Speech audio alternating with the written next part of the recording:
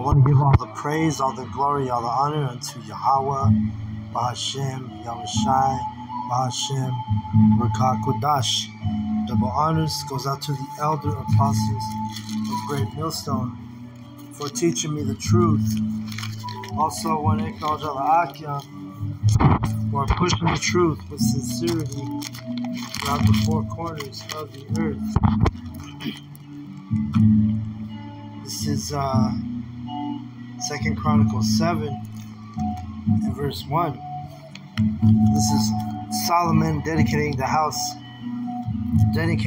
of Yahawah after he built the temple.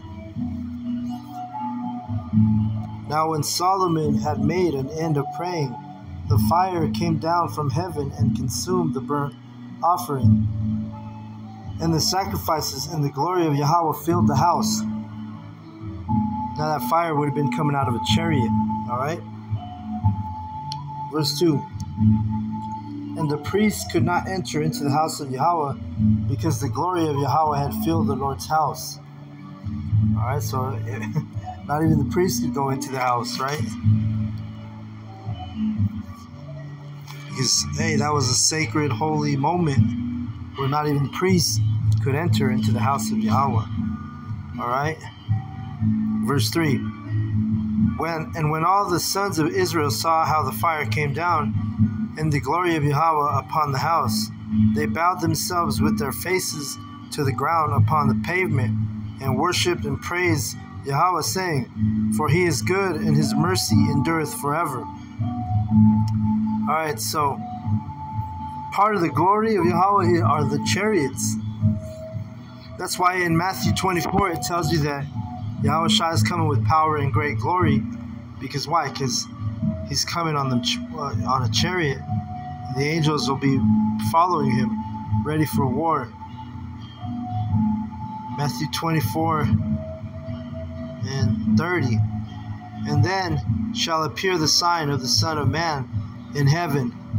And then shall all the tribes of the earth mourn, and they shall see the Son of Man coming in the clouds of heaven with power and great glory. Because the clouds represents the chariots. You can read about that in Psalm 104:3. And so the glory is the chariots also. Those chariots are beautiful. I mean, even when we catch them on our cameras, and when I say we, I'm talking about everybody in the history of mankind. When we've seen chariots, they've come in different variations, but they're very beautiful, all right? Which that word glory goes into beautiful. 7 and verse 4, 2 Chronicles. Then the king and all the people offered sacrifices before Yahawah. And King Solomon offered a sacrifice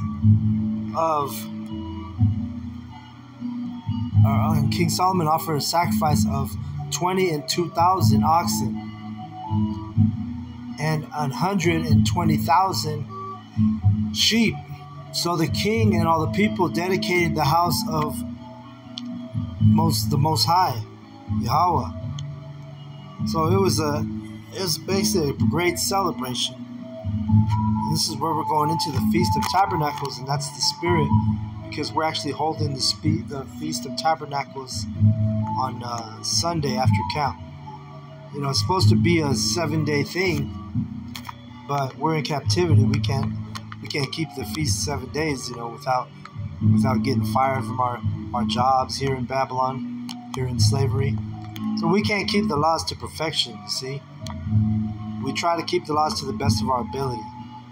Verse 6, and the priests waited on their offices, the Levites also with instruments of music of Yahawah, which David the king had made to praise Yahawah, because his mercy endureth forever. When David praised by their ministry, and priests sounded trumpets before them, and all Israel stood.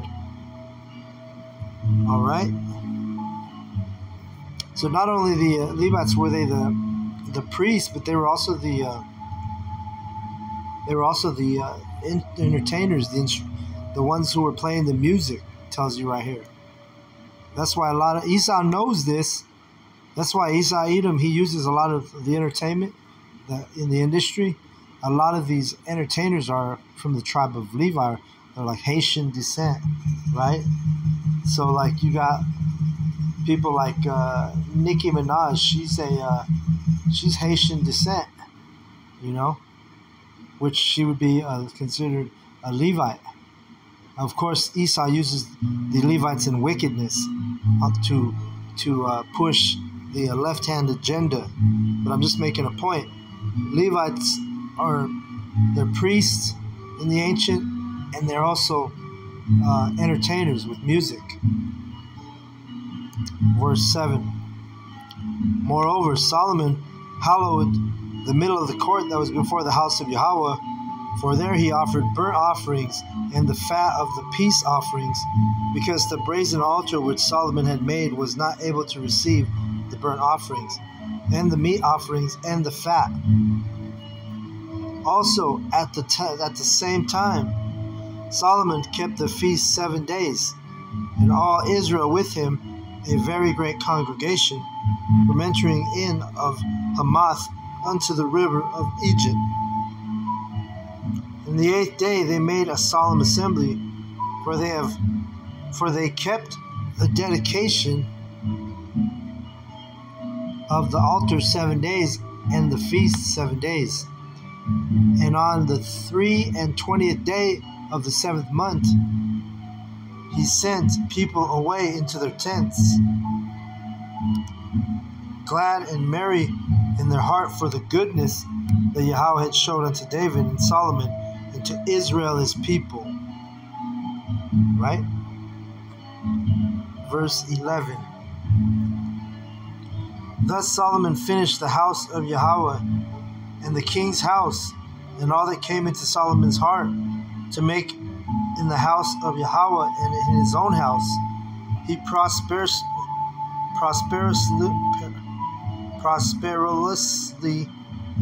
effected. All right. You got to remember, we were in power right now when we're reading. During the time of King Solomon, Israel was the power on the earth. The heathen were subjects unto the Israelites during the time of King David and King Solomon. So we were prosperously, I don't know why I can't say that word. Verse 12. And Yahawah appeared to Solomon by night, and said unto him, I have heard thy prayer, and I have chosen this place to myself for an house of sacrifice. Alright? So Yahawah was pleased with the prayer of Solomon. When Solomon was, when he made the prayer, remember, Solomon prayed for the wisdom to lead the Israelites. He prayed for the wisdom to be a, righteous judge in the eyes of Yahawah. He didn't pray for, what does the Lord say? Yahawah said he was proud of him because he didn't pray for extended life, riches, or the death of his enemies, but instead he prayed he wanted to be, lead the people correctly. So that was a beautiful, humble prayer that our Lord, that's the spirit that made me say that, because Solomon would become our Lord, Yahweh Shai, through the reincarnation, through the regeneration. So, but anyway, on verse 13. If I shut up heaven that there be no rain, or if I commanded the locusts to devour the land, or if I send pestilence among my people, if my people which are called by my name shall humble themselves and pray and seek my face and turn from their wicked ways, then will I hear from heaven and will forgive their sin and will heal their land. You see, so that's what we're doing now. We're seeking Yahweh's face. We're humbling ourselves. We're turning from our wicked ways, right? We're not calling on no false gods anymore. We're calling on the true names, Yahawah, Bahashem, Yahushai. We are humbling ourselves, and it's what it is. So guess what? Yahweh's going to deliver us from destruction, pestilence, you know, all the calamities that we're about to behold. All right? Verse 15. Now mine eyes shall be open and my ears attent unto the prayer that is made in this place. For now have I chosen and sanctified this house, that my name may be there forever, and mine eyes and my heart shall be there perpetually. So remember, we always tell you that the temple today that's being built is the men. We're the church. We're the temple. We're the tabernacle. The men.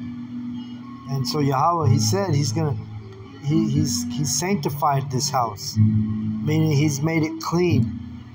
You know, when you sanctify something, it means you're cleansing it. Like that's where they get the word sanitation, right? Sanctify, it means to be made clean, to be made holy. That's what's happening by this knowledge, by this truth. We're being made sanctified and holy and cleansed. All right? Let me see if I can remember the precept. Psalm 119:11, maybe? No. Let's see.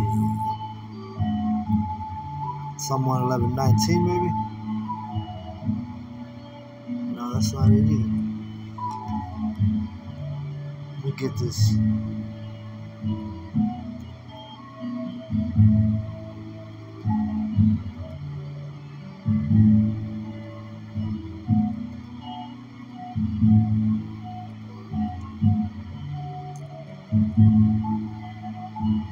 Let's see. Psalm 119. All right, I was right, but I just went to the wrong verse. Psalm 119. And let me see if I can find it. There it is. Psalm 119:9. Beth, wherewithal shall a young man cleanse his way? By taking heed thereto, according to thy word. All right? So that's how we cleanse ourselves, by taking heed to this word. And it's like what he said. He said, I'm going to sanctify my people.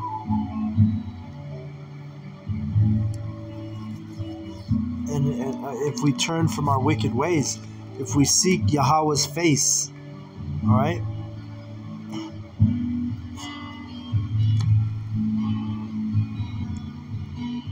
It's 2 Chronicles 7, and where am I at?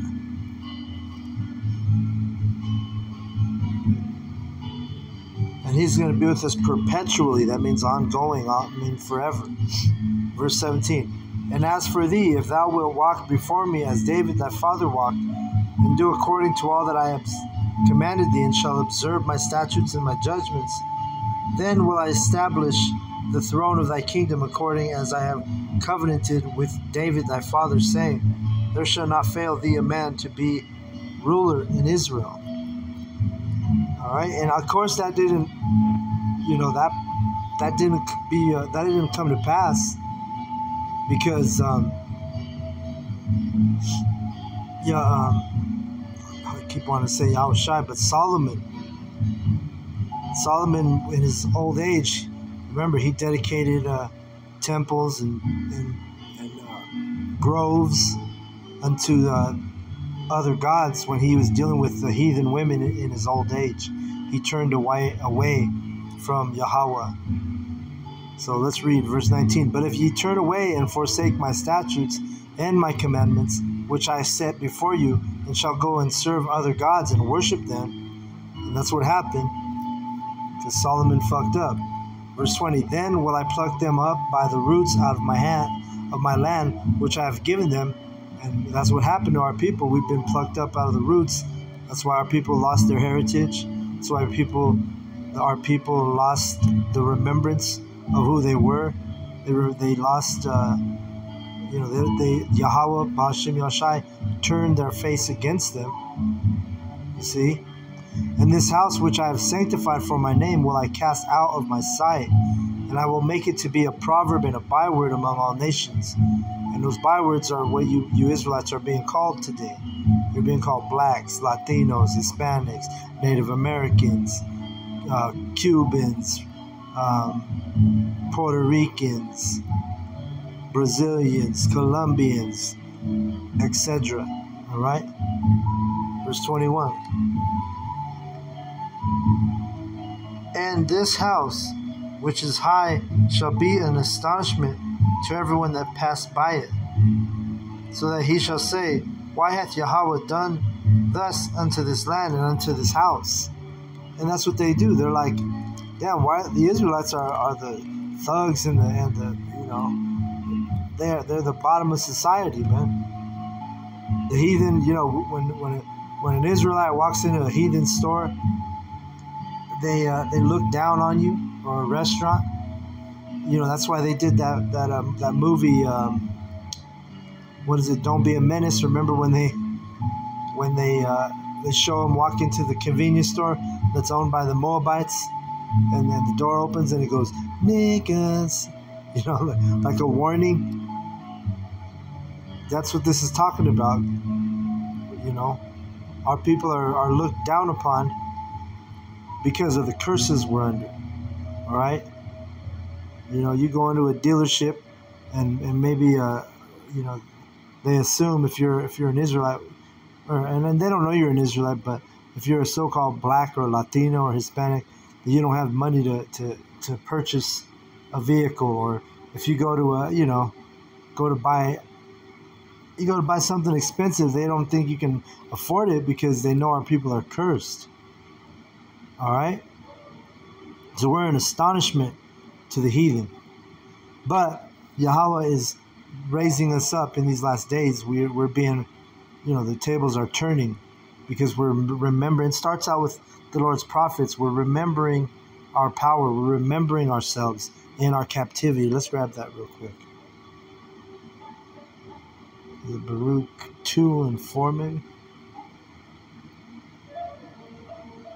Well, I'll read this one because this is going into the same thing. It says, moreover, he hath delivered them to be in subjection to all the kingdoms that are round about us, to be as a reproach and desolation among all the people round about, where the Lord Yahawah hath scattered them. See, so we've been a reproach, which is a shame. And we've been in subjection to all these kingdoms. All these heathen had a chance to rule over us. You know, in the Egyptian captivity, in the Assyrian captivity, in the Babylonian captivity, in the Greco-Roman captivity, you know, in the Medo-Persian captivity. You see, so the heathen have had their hand to rule over us, you know. Let's see.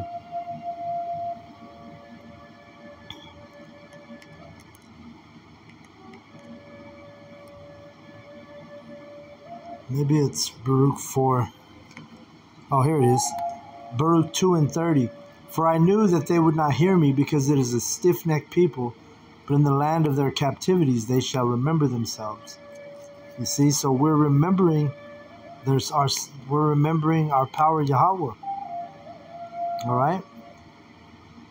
Let's keep reading. And shall know that I am Yahawah their power, for I will give them an heart and ears to hear. And heart is mind. So he's given us a mind to understand what the truth is. He's given us a mind to remember ourselves. He's given us a mind, and let's read verse 32. And they shall praise me in the land of their captivity, and think upon my name. So that's what's happening. We're thinking upon the true names now. We got the names Yahawah, Ba'ashem, Yahushai. See? Let's read verse 33. And return from their stiff neck and from their wicked deeds, for they shall remember the ways of their fathers, which sinned before Yahawah. All right? So it tells you, now we're learning the ancient ways, the old ways. We're remembering ourselves. Because we knew the names Yahawah, Ba'ashem, Yahushai, you know, in the past, in the ancient times. It was in this captivity, you know, and also the Greco-Roman captivity, we had to be brought back into this knowledge, into this truth, which we're still in, basically the Greco-Roman captivity, because America is an extension of Rome. We're still under the dominion of the Edomite, which during the Greco-Roman captivity, those were Edomites also ruling over us. Okay? That shows you we're close to the end, because we know this kingdom is falling and our kingdom is about to rise up, meaning Yahawah B'Shem Yahushai is about to visit the earth. It says, this is how we know our kingdom is coming soon. 2 Ezra 6 and 9, for Esau is the end of the world. Because remember, he's been in dominion over us since the Greco-Roman captivity and now the American captivity. For Esau is the end of the world, so the so-called white man is the end of the world, and Jacob, which is the father of the so-called black, Latino, and Native Americans, is the beginning of it that followeth. So Esau's end is our beginning, and that comes with Yahawah B'Shem Yahushai visiting the earth spiritually right now, and eventually, very soon, it's going to be a physical deliverance. It's going to be a physical transition. It's going to be a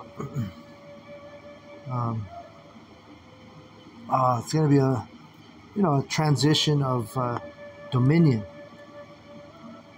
I'm trying to remember what precept. Let me see. Bear with me.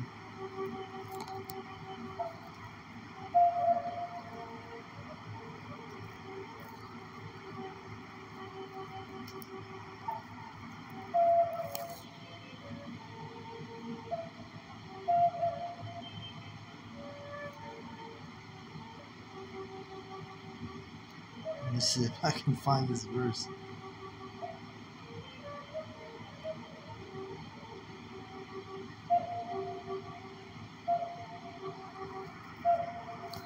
Let me see.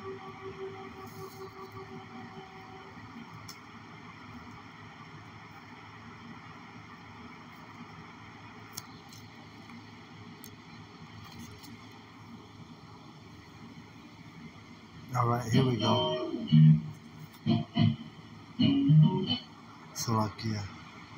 So this is the verse, I think it is the verse I'm looking for. This is Ecclesiasticus in the Apocrypha. Is this Yahawah who's going to give us the kingdom, right? Yahweh Shai is going to deliver us, but it's going to be the will of Yahawah. Ecclesiasticus 10 and 8 says, because of unrighteous dealings, injuries, and riches got by deceit, the kingdom is translated from one people to another. See? So right now, we read it earlier, Esau is the end of the world and Jacob is the beginning of that followeth. So Esau's dominion ends and then our dominion begins, which will be in the kingdom. The kingdom is translated from one people to the other. Kingdom is dealing with rulership, all right? And it's actually dealing with literally the kingdom of heaven, our kingdom, our heaven, our rulership is the end of Esau's kingdom, the end of Esau's rulership. All right? So with that, I want to give all the praise, all the glory, all the honor unto Yahawah, B'Shem, Yahushai, B'Shem, Rakah, Kodash. Double honors goes out to the elder apostles of Great Millstone for teaching me the truth. Also want to acknowledge the Akyam, who are pushing the truth with sincerity throughout the four corners of the earth. Shalom to the elect.